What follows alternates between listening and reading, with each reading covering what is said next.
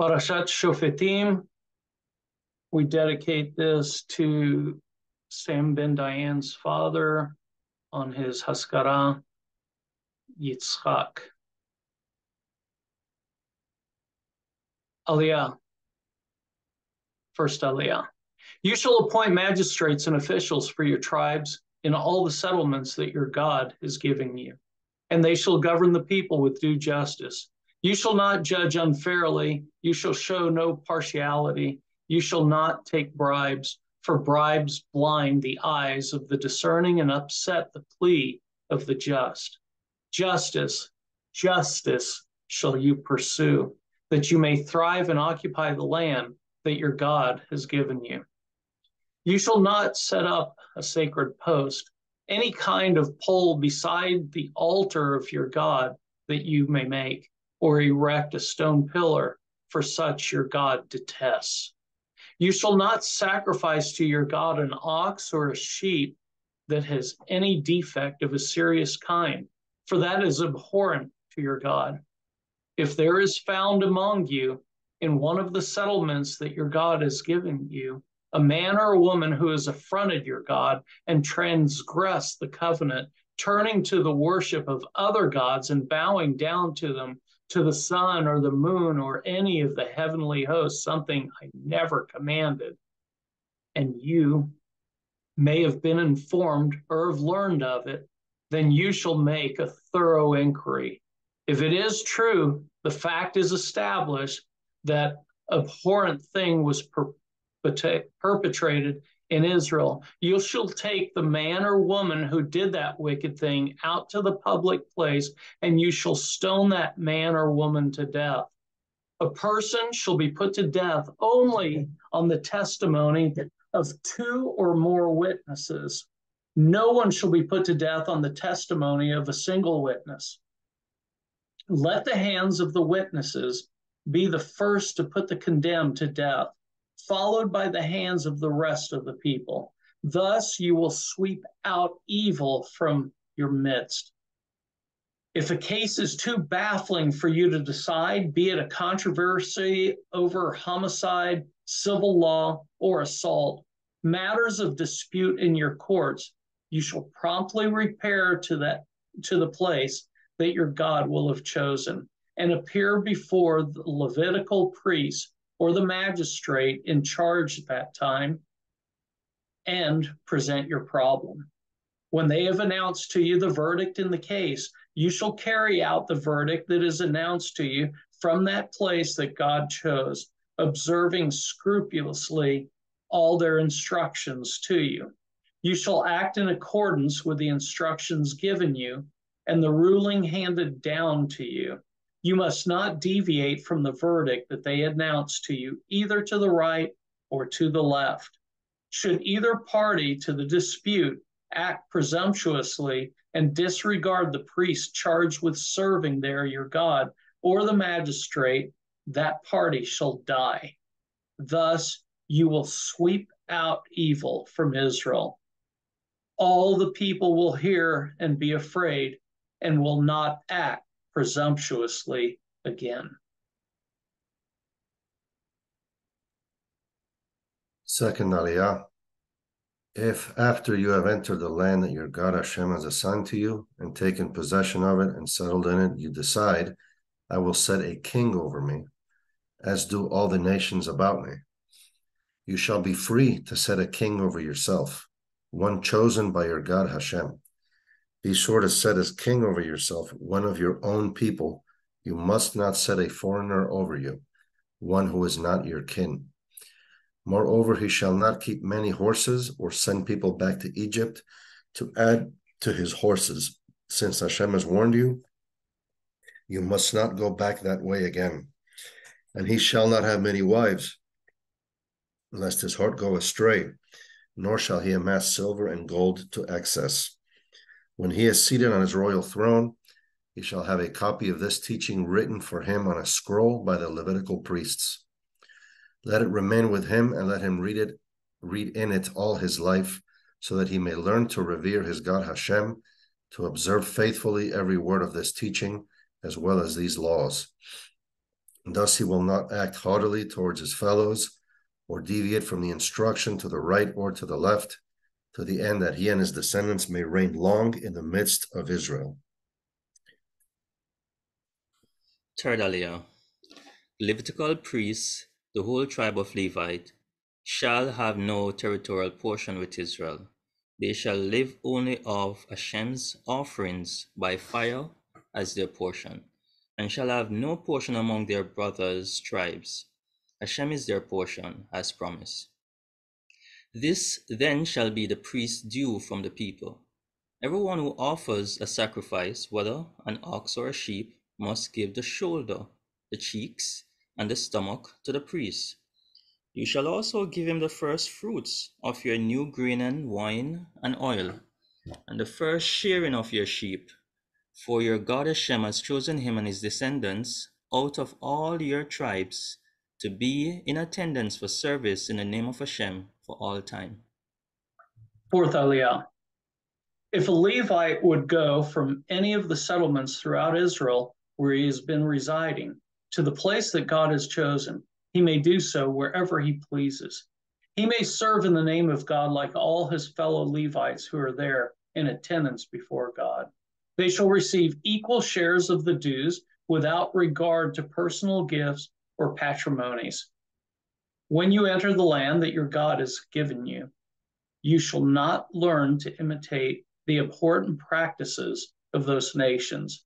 Let no one be found among you who consigns a son or daughter to the fire, or who is an augur, a soothsayer, a diviner, or a sorcerer, one who casts spells, or one who consults ghosts or familiar spirits, or one who inquires of the dead. For anyone who does such things is abhorrent to God, and it is because of these abhorrent things that your God is dispossessing them before you. You must be wholehearted with your God. Fifth Aliyah. Those nations that you are about to dispossess do indeed resort to soothsayers and augurs. To you, however, your God Hashem has not assigned the like. From among your own people, your God Hashem will raise up for you a prophet like myself. That is whom you shall heed. This is just what you asked of your God Hashem at Horeb on the day of the assembly, saying, let me not hear the voice of my God Hashem any longer, or see this wondrous fire any more, lest I die. Therefore Hashem said to me, they have done well in speaking thus. I will raise up for them from among their own people a prophet like yourself, in whose mouth I will put my words, and who will speak to them all that I command. And anybody who fails to heed the words the prophet speaks in my name, I myself will call to account. But any prophet who presumes to speak in my name an oracle that I did not command to be uttered, or who speaks in the name of other gods, that prophet shall die. And should you ask yourselves, how can we know that the oracle was not spoken by Hashem? If the prophet speaks in the name of Hashem and the oracle does not come true, that oracle was not spoken by Hashem. The prophet has uttered it presumptuously. Do not stand in dread of that person. When your God Hashem has cut down the nations whose land your God Hashem is assigning to you, and you have dispossessed them and settled in their towns and homes, you shall set aside 3 cities in the land that your God Hashem is giving you to possess. You shall survey the distances and divide into 3 parts the territory of the country that your God Hashem has allotted to you, so that any man who has killed someone may have a place to flee to. Now this is the case of the killer who may flee there and live, one who has slain another unwittingly, without having been an enemy in the past. For instance, a man goes out with another fellow into a grove to cut wood. As his hand swings the axe to cut down a tree, the axe head flies off the handle and strikes the other so that he dies. That man shall flee to one of these cities and live. Otherwise, when the distance is great, the blood avenger pursuing the killer in hot anger may overtake him and strike him down. Yet he did not incur the death penalty, since he had never been the other's enemy. That is why I command you, set aside 3 cities. And when your God Hashem enlarges your territory as was sworn to your fathers, and gives you all the land that was promised to be given to your fathers, if you faithfully observe all this instruction that I enjoin upon you this day, to love your God Hashem and to walk in God's ways at all times, then you shall add 3 more towns to those 3. Thus, blood of the innocent will not be shed, bringing blood guilt upon you in the land that your God Hashem is allotting to you. If, however, a man who is the enemy of another lies in wait and sets upon the victim and strikes a fatal blow, and then flees to one of these towns, the elders of the town shall have him brought back from there and shall hand him over to the blood avenger to be put to death. You must show him no pity, thus you will purge Israel of the blood of the innocent, and it shall go well with you. 6th Aliyah. You shall not move your neighbor's landmarks, set up by previous generations in the property that will be allotted to you in the land that your God Hashem is giving you to possess. A single witness may not validate against an accused party any guilt or blame for any offense that may be committed. A case can be valid only on the testimony of 2 witnesses or more. If someone appears against another party to testify maliciously and gives incriminating yet false testimony, the 2 parties to the dispute shall appear before Hashem, before the priest or magistrate in authority at that time. And the magistrate shall make a thorough investigation. If the one who testifies is a false witness, having testified falsely against a fellow Israelite, you shall do to the one as the one schemed to do to the other. Thus, you will sweep out evil from your midst. Others will hear and be afraid, and such evil things will not again be done in your midst. Nor must you show pity, life for life, eye for eye, tooth for tooth, hand for hand, foot for foot. When you, an Israelite warrior, take the field against your enemies and see horses and chariots, forces larger than yours, have no fear of them, for your God Hashem, who brought you from the land of Egypt, is with you. Before you join battle, the priest shall come forward and address the troops. He shall say to them, Hear, O Israel, you are about to join battle with your enemy. Let not your courage falter. Do not be in fear or in panic or in dread of them. For it is your God Hashem who marches with you to do battle for you against your enemy, to bring you victory. Then the official shall address the troops as follows. Is there anyone who has built a new house, but has not dedicated it? Let him go back to his house, lest he die in battle and another dedicate it. Is there anyone who has planted a vineyard, but has never harvested it? Let him go back to his home, lest he die in battle and another harvest it.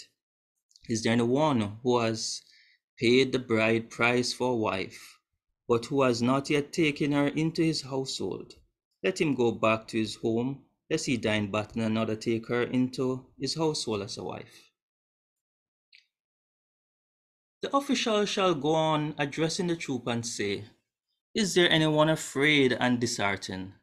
Let him go back to his home, lest the courage of his comrades flag like his.